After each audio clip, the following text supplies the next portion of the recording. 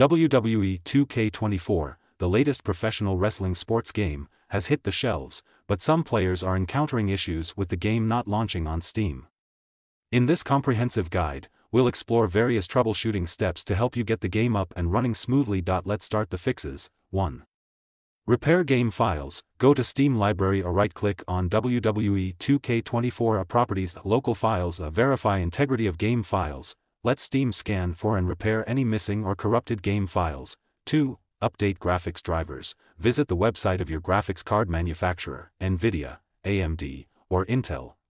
Download and install the latest drivers for your GPU to ensure compatibility with WWE 2K24. 3.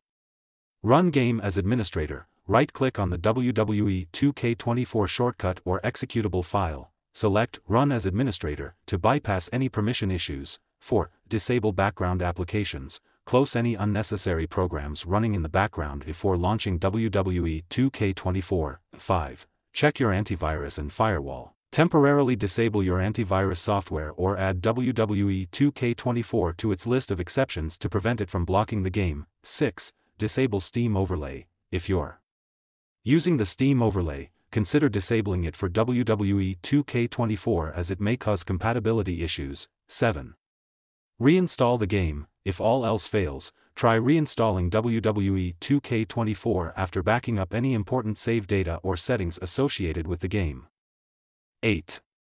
Contact support team. If the issue persists, reach out to the game's developer or publisher for further assistance and guidance. By following these troubleshooting steps, you can hopefully resolve the issue of WWE 2K24 not launching on Steam and get back to enjoying the world of professional wrestling.